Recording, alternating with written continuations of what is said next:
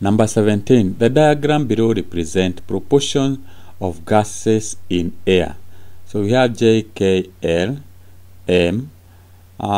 Which proportion represent the gas used in seed germination? So the gas that is required in seed germination is oxygen.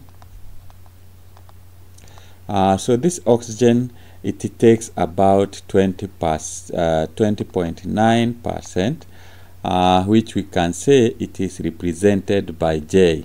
J, if you look at, although this diagram is not very clear because it is black and white, maybe we can have a look at another diagram that can show us how it looks like. So this diagram shows a representation of gases. You can see here we have nitrogen, which is 78%, oxygen, which I'm saying it is this part here. This is the one that is represented by oxygen. So as you can see our diagram here, that part is the one represented by J. So that's the correct answer for this question, and that is the reason behind that.